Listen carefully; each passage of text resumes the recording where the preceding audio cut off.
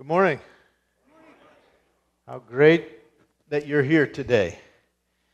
You have a Revelation journal to get us going this morning. We're going to start a new series in the last book of the Bible. Who's psyched up for that?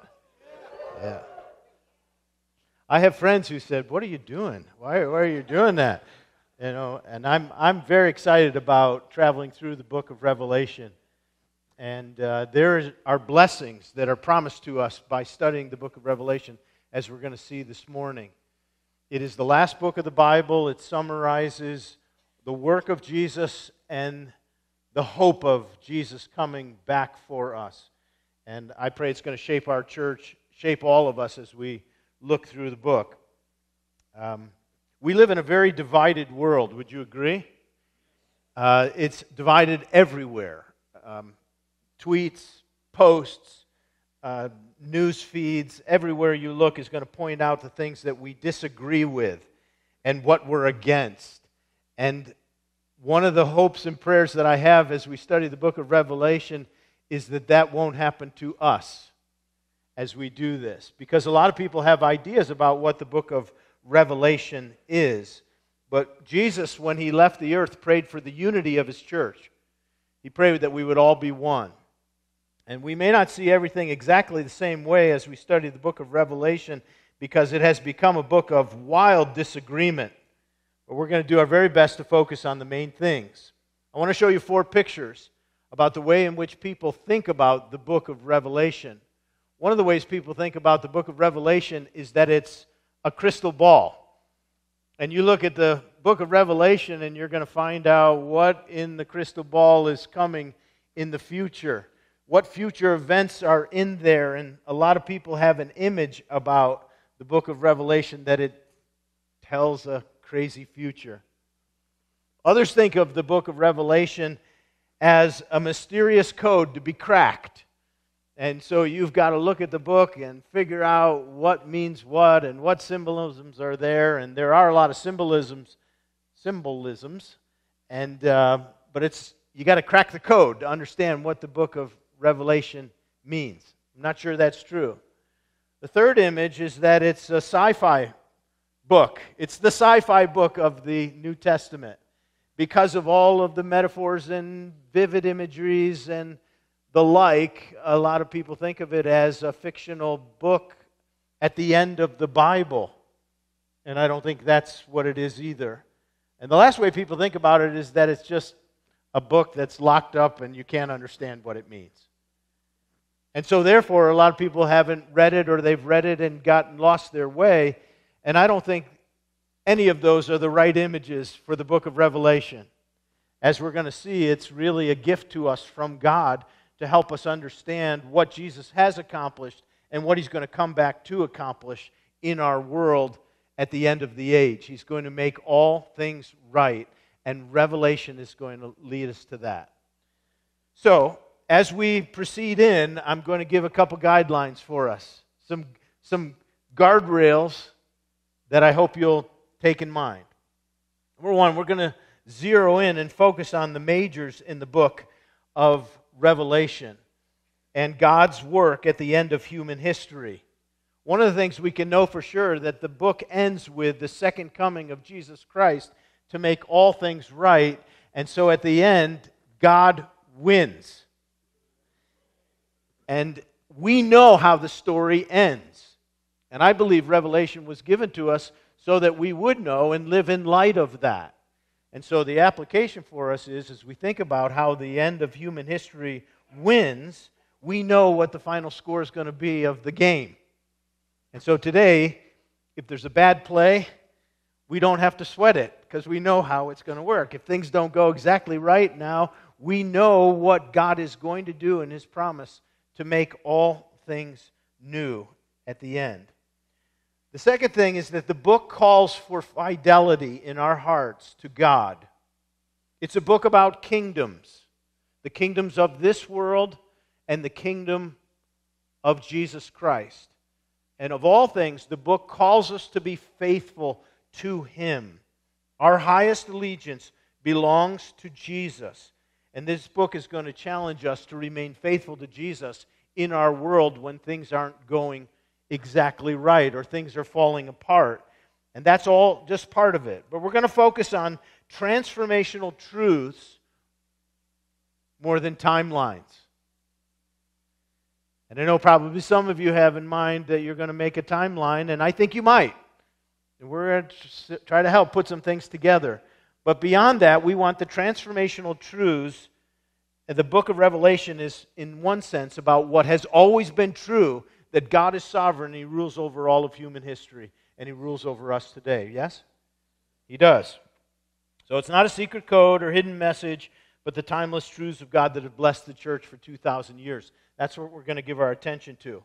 And the last thing that I would say is we're going to really try to avoid holding our Bible in one hand, open to Revelation, and our news feed in the other hand, and trying to say, okay, what's happening in this country of the world and what's happening here, and try to link them together. So much of the writing of eschatological literature over the last 50 years, particularly in the United States, has been dominated by this approach of holding together what's happening in the news with what's happening in the book of Revelation in popular fiction and lots of writing. And we're going to be careful to look at what was a book in history that was written for these 7 churches, as we're going to see this morning. So, are you excited?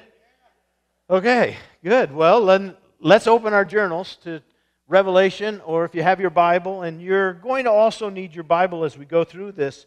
But let me say one more time. We are after the transformational truths of the book of Revelation that will unite the church for the cause of Jesus Christ. One of the great themes of the book of Revelation is the promised millennial reign of Jesus Christ. And it's 1,000 years, the Bible describes, of the peaceful reign of Jesus. And Christians have been fighting over it for hundreds of years.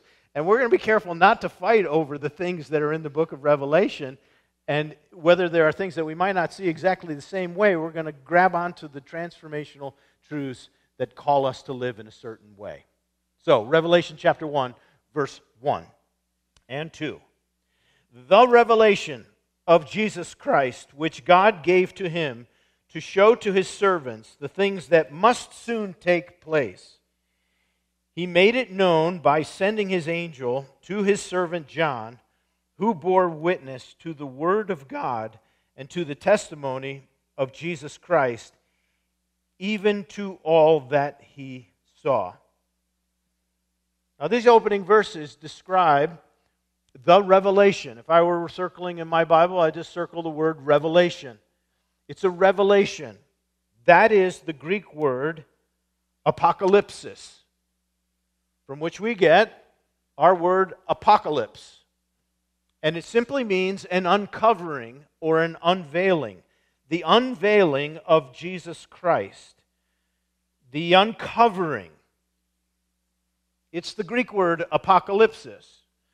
Now, what has happened over time is that word apocalypse has taken on its own genre of all kinds of dystopian, end-of-the-age, cataclysmic ideas. Movies are made about the apocalypse.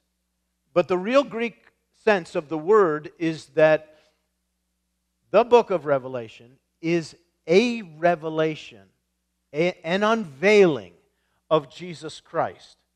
By the way, it's revelation, not revelations.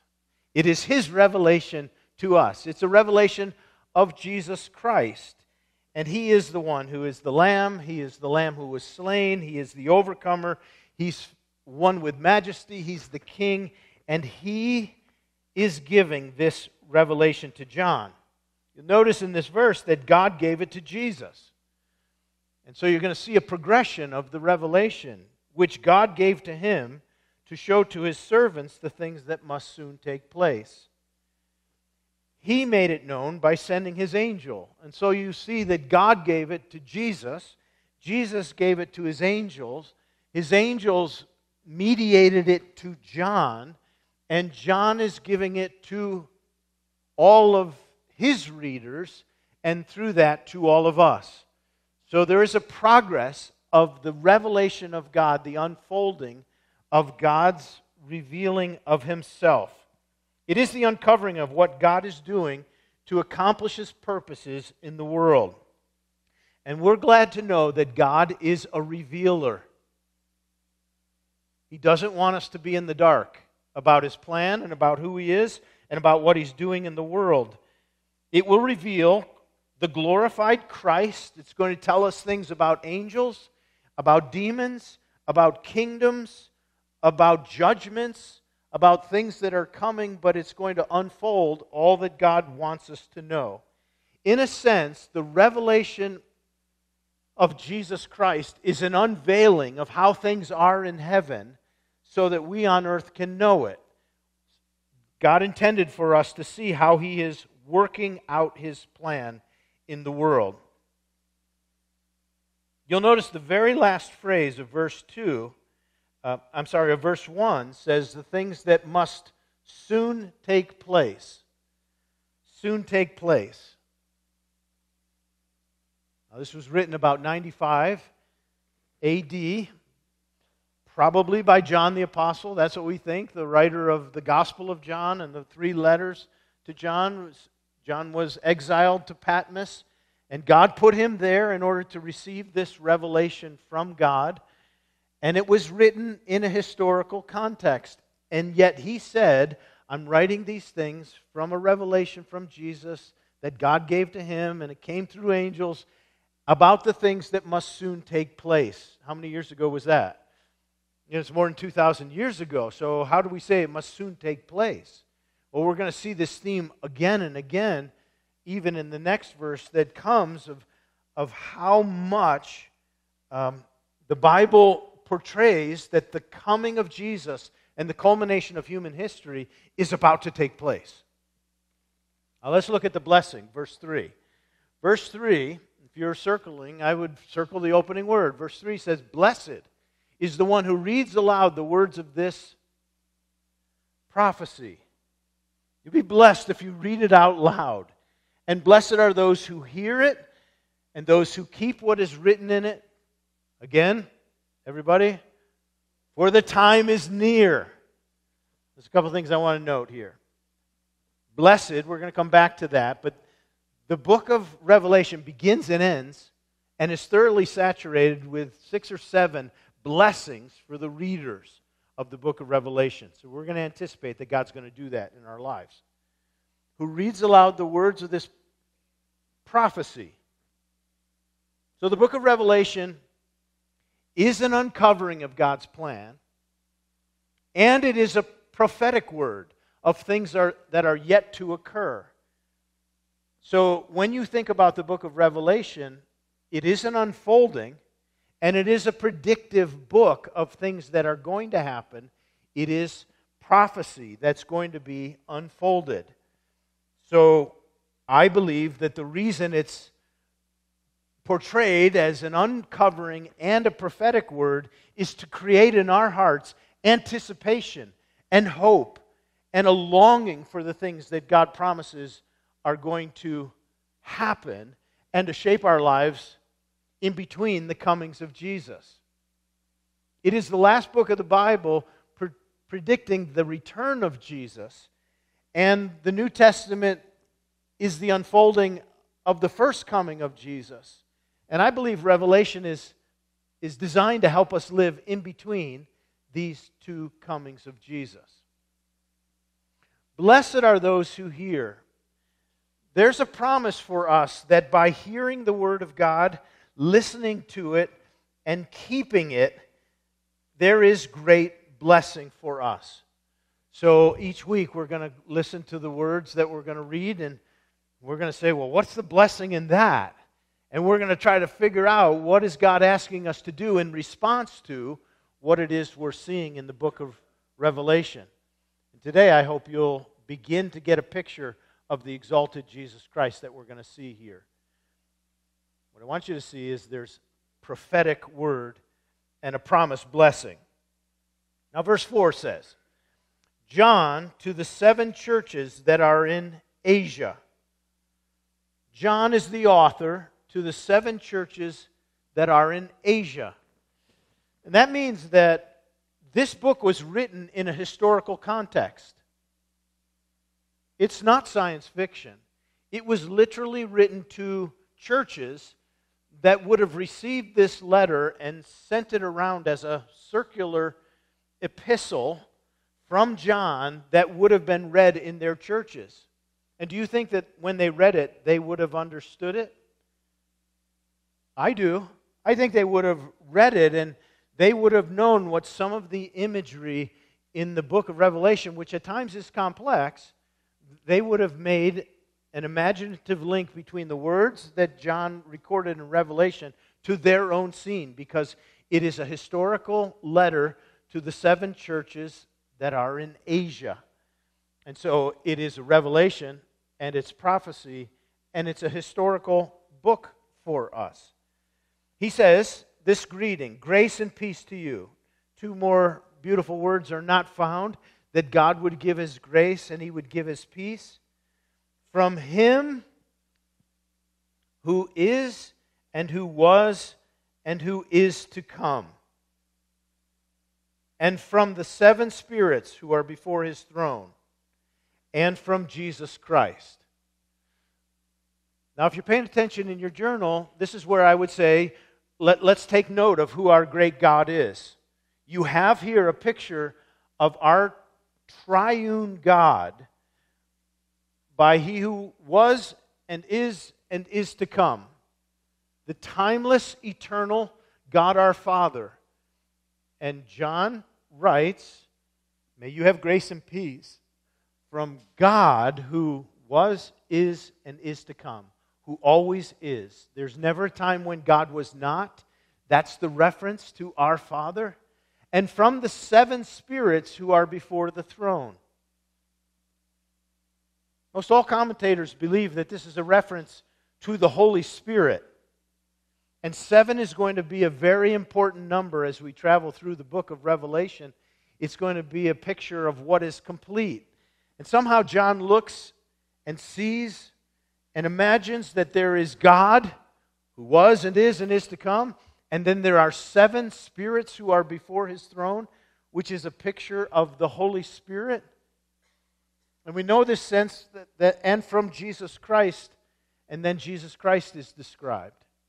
So in this revelation, John first sees the throne room of God with God the Father and the Holy Spirit and Jesus Christ. When you think of the 7 spirits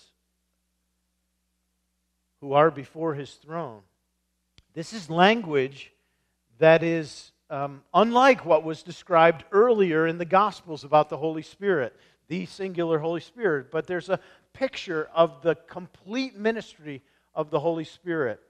This is language that we might actually say is a bit apocalyptic language. It's language that is of imagery and visions, of an image of the Holy Spirit. And the book of Revelation is apocalyptic. It's connected to these images and symbols and metaphors that are described throughout the book.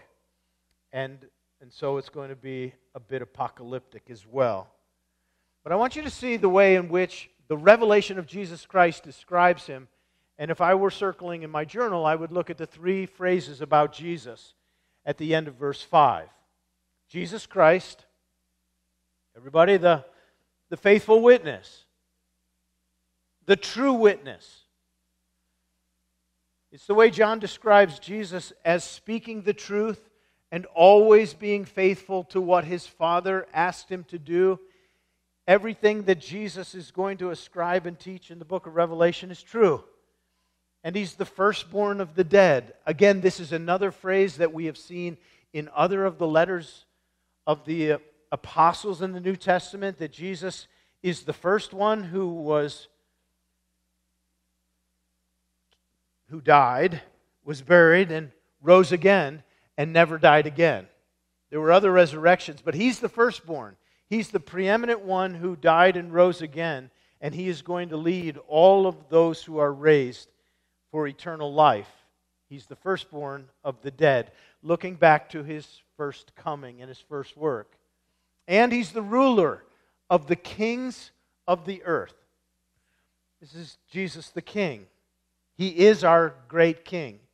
And if you're looking in your journal, let's say, what are going to be the titles of Jesus that are going to awaken in my heart a worship?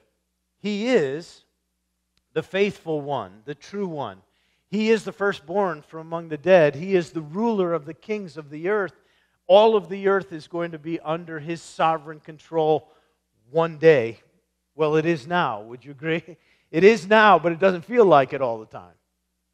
And our world is crazy, but He is going to be the ruler of all the kings of the earth, and that's how we're going to travel through the book of Revelation. This is a beautiful picture of Jesus as He is. Okay, any questions? Let me show you, let me summarize some of the things that I've said with this slide, because we're talking about a book of Revelation that has ways of reading it. They're going to help us as we travel through. Number one, it is revelation. It is God unfolding His word to us. He's going to unfold it so that we know it. It is a disclosure of that which otherwise would not be known. Secondly, it's prophecy. It's going to be predictive about the future. It's going to foretell what God desires and tell forth what God wants said. That's the idea of prophecy. And thirdly, it's apocalyptic. And again, by apocalyptic, we mean that it describes earthly events with heavenly language, or it describes things that are going on in heaven with human language. So there will be visionary experiences, vivid symbolism, metaphor, description of things that we don't normally hear because it's apocalyptic and it's going to grab our attention. We're going to scratch our head and say, what does that exactly mean? Because it's apocalyptic.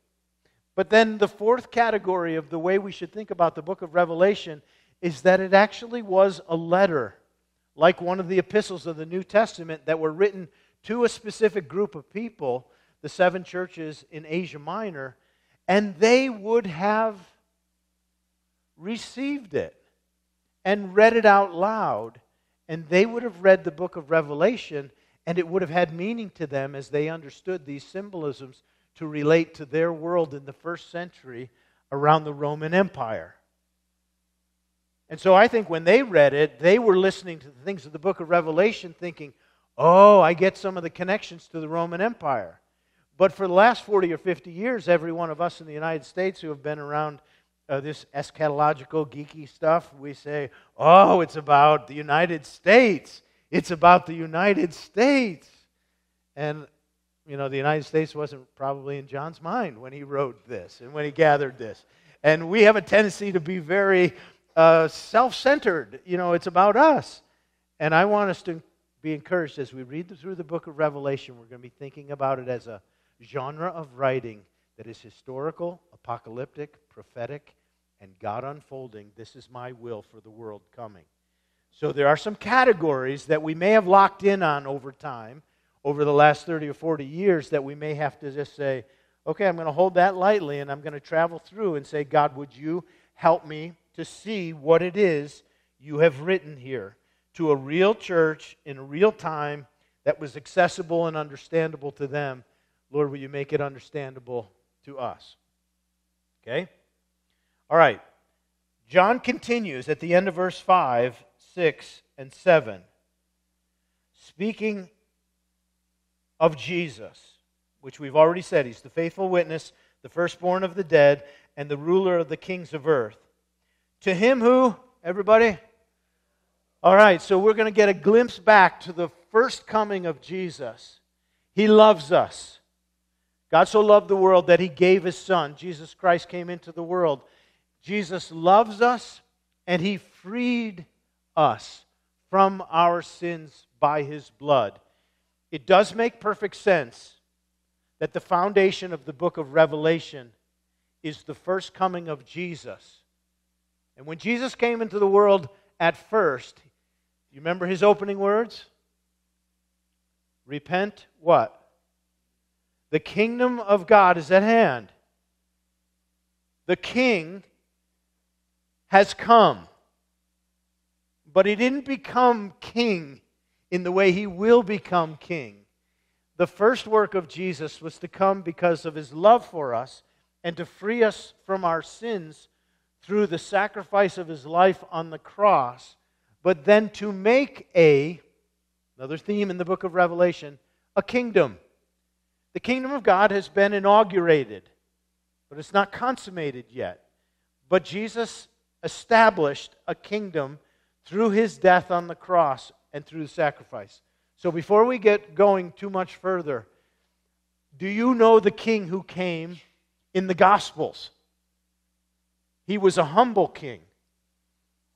He was a servant king. He went to the cross to forgive us of our sins and to make us a kingdom, even priests to his God and Father. We are ones who now, as our primary mission, as people who know Jesus, is to worship him, to give him praise, to serve him as priests serve. You know you're a priest to God? You have been made priests. What does a priest do? A priest renders service and worship and prayer to our Father who is in heaven. This is the work of Jesus' first coming.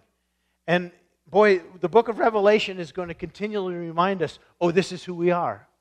This is who we are. Now, our world is confused about identity, right? And we haven't, it's just crazy how confused the world is. And by the way, I would say as I've been preparing for this, the Lord is coming before we're going to finish this series. And I just think the world is ready for the Lord's return. The time is near. The time is at hand. I would hasten to add that probably every generation of Christians from the first century till now have said, it's got to be our day. It's going to be now. And in fact, all of the New Testament writers wrote that. The book of Romans ends with Paul saying, God will soon crush Satan under your feet. Paul believed it was coming. James said, the Lord is near. The judge is standing at the door. Peter said, the time is near. Everybody thought it would be their day, and probably through all of history, they thought it would be their day. And so, I don't care if I think today it might be our day. I think that would be in keeping with all of the apostolic leaders who came before us, that we actually live believing Jesus could come before I finish this sermon, and everybody would say, yeah, you would. You'd say amen. He could come today. He made us a kingdom, priest to our God and Father. To him be glory and dominion forever and ever. Amen. He's coming. He's going to be the king. Behold, he's coming with the clouds. What do clouds make you think of? When did clouds accompany the glorious presence of God? Okay, one of the things I would say is as we look through the book of Revelation, you have to begin to think as an Old Testament scholar. And every time you see certain images in Revelation, they are going to have a link to the Old Testament that we have to try to make the connection to. So there will be times that we're going to be looking back at images of apocalyptic language and say, oh, that reminds me of Daniel. Daniel chapter 7, Isaiah. It's going to lead us backwards. And when he comes with the clouds, it ought to make us think of the Shekinah glory of God when he was present in the Old Testament in the pillar of clouds where the glory of God was and he led his people where he wanted them. When Jesus comes the second time, he's going to come with great glory, in great majesty, in splendor of the clouds. And every eye will see him.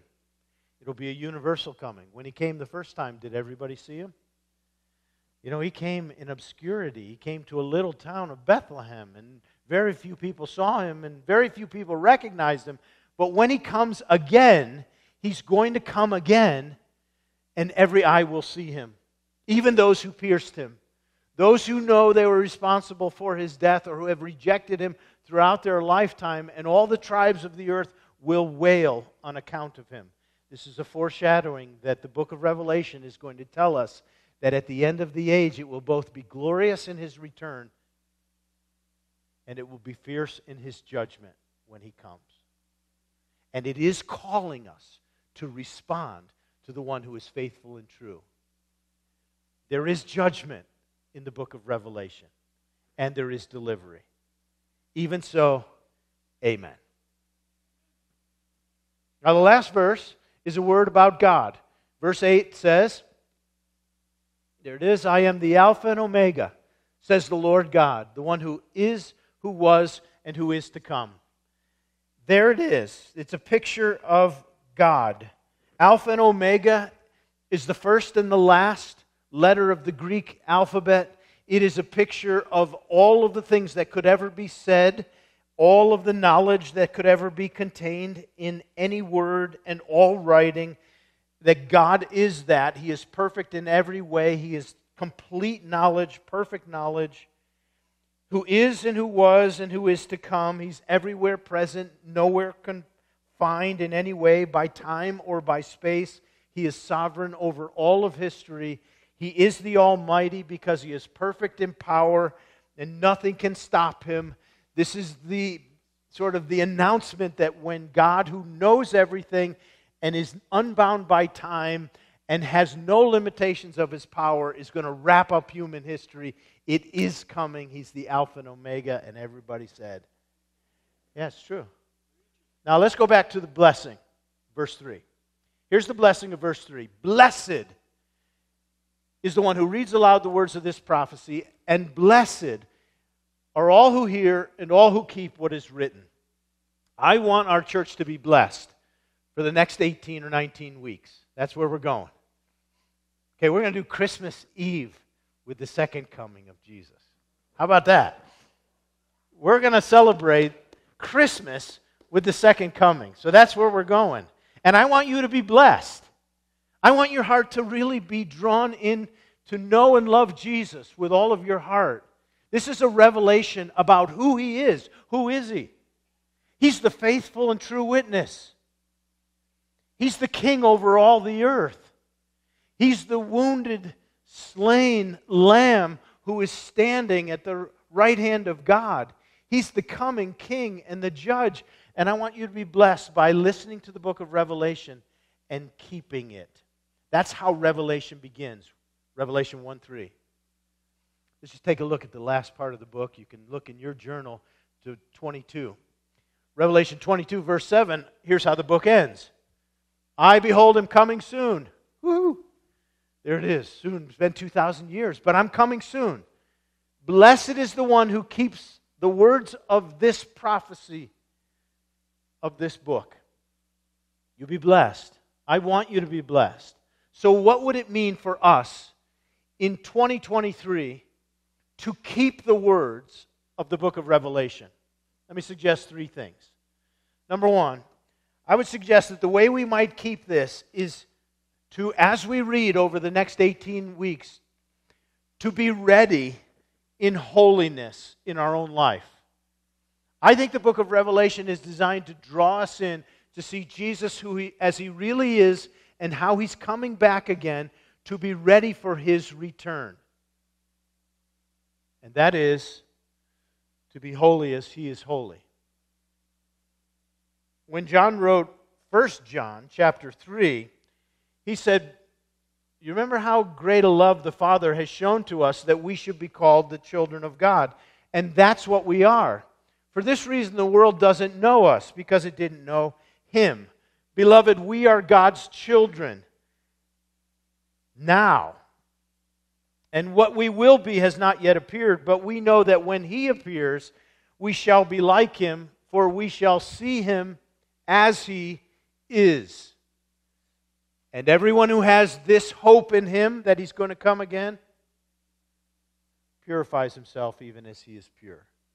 One of the anticipatory responses of believing Jesus could come soon is to be ready personally. So I think the blessing for Calvary will be, as we study the book of Revelation, to keep ourselves ready for His return. We could see Him at any time. So let's be ready. Number two, because He could come at any time, we need to be hopeful, waiting in confident hope that He's going to make all things right. The world is discouraging. We're surrounded by discouragement and division and depressing news. That Jesus is coming, He's going to make all things right. So, do you have hope? Hope that keeps you going through whatever it is you're in the midst of right now. We wait for our Son from heaven, and we trust in the God of hope. And lastly, I would want us to be witnessing people. If this is the way the world is going to end, and there will be judgment, and there's a time fixed for judgment and blessing and entrance into an eternal state, well, then the gospel is still the good news that all the world needs to hear. So how do we live between the comings of Jesus? We want to be holy and hopeful and sharing the good news of Jesus Christ everywhere that we can. There's just too many verses in the Bible, but in 2 Peter chapter 3, Peter writes about people mocking the end of the age. And they say, the time's going to come when people are going to say, well, where's the promise of Jesus coming? Since the beginning, He said He was coming and He's not back yet. Have you ever felt that? I think a lot of the people in the world say, well, Jesus is not going to return. 2 Peter chapter 3 says, people scoff that the end of the age is going to be that way. Where's the promise of His coming? But 2 Peter 3:8 says, do not overlook this one fact, that with the Lord 1 day is as 1,000 years, and 1,000 years is 1 day. The Lord is not slow concerning His promise, as some count slowness, but He is patient toward you, not wishing that any should perish, but that all should come to repentance. We have time now before the Lord returns, and I think what the Lord wants us to do to experience the blessing of the book of Revelation is to keep what it says and to let it shape our hearts to be holy and to be hopeful and to let the gospel be on our lips to rescue some before He comes. Okay, verse 8, we close. I am the Alpha and Omega, says the Lord, who is, and who was, and who is to come. He's the Almighty. Let's worship Him. Let's pray together. God, open our hearts to this truth in the book of Revelation, your promise to come and make all things right. You who are the first and the last, the Alpha and Omega, the faithful witness, the Lamb who was slain, the King of all the other kings of the earth. We know who you are and that you are coming. Will you awaken our hearts to experiencing the blessing of the book of Revelation, to keep your word, to be shaped by your promised return, to be hopeful, to be holy, to be gospel sharing. We pray that many will come to faith through Jesus Christ in the next several months as we study your word. And may your blessing come to us. We say to you, all hail to our King Jesus. You are worthy of our allegiance and our worship. In Jesus' name we pray. Amen.